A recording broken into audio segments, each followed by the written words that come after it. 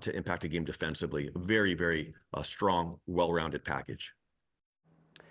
Every summer, our Corey Miller goes down on the farm to get the latest on Cardinals prospects. This year, it's a trio of young arms turning heads. That's why we sent Corey to Springfield to check in on the future of Cardinals pitching. That is tonight's Spotlight Story.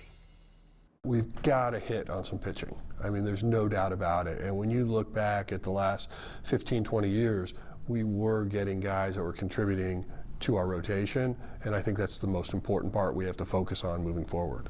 Well, that's right out of the mouth of the man himself, John Mozeliak. The Cardinals need to develop more pitching. Right now, it looks like they are. There's a trio down in Springfield leading that charge. Hammons Field is the place to be right now if you want to see what the future of a Cardinals rotation could look like. The names Hentz, Jerpy, Matthews, Roby, Rajic are all players to know. But for now, let's focus on three, starting with the top prospect in the Cardinals system. Tink Hentz is a name already known to many Cardinals fans.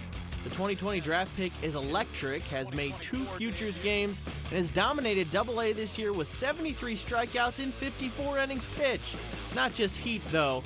Hentz has one of the best changeups in the minors. It's amazing to see. I know a lot of times when I throw it, I'm like, ooh, but it just so happened to just fall off the table. Although he's already seen fellow draft classmates Mason Wynn, Jordan Walker, and Alec Burleson reach the majors, Hentz is staying patient.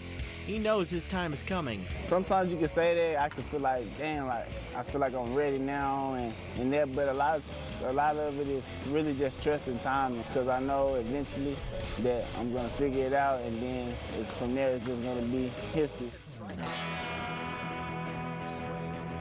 The next hurler to know is a man on a meteoric rise. Lefty Quinn Matthews started the year in Palm Beach, and in no time he was in Peoria. Now he's already at Double-A Springfield. The Stanford alum has a 2.22 ERA across all levels this season, averaging 12.7 strikeouts per 9.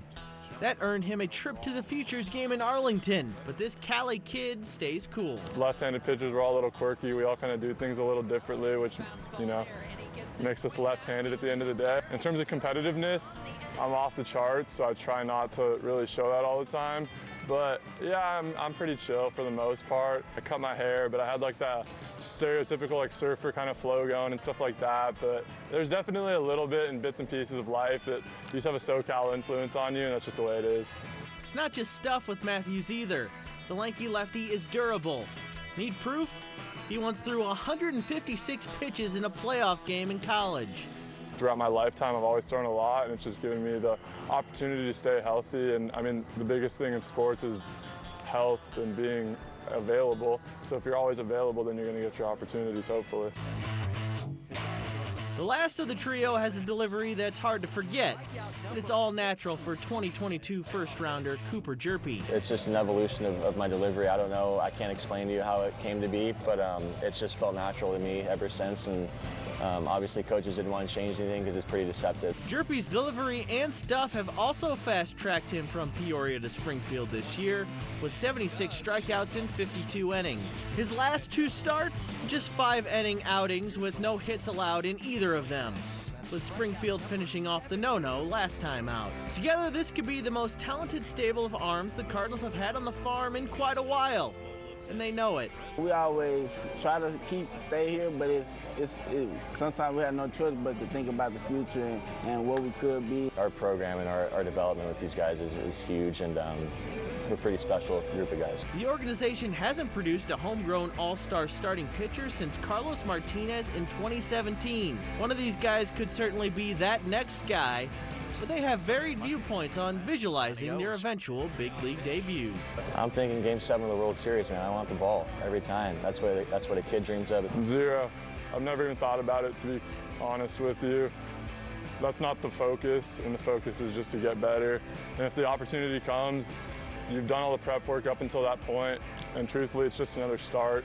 You can't make the moment, in my opinion, any bigger than it is. Especially this offseason, we talk big on imagination and just pitching yourself in them shoes, picturing myself being up there and helping to win more, so that's all I can imagine. Reporting from Springfield for Sports Plus, I'm Corey Miller.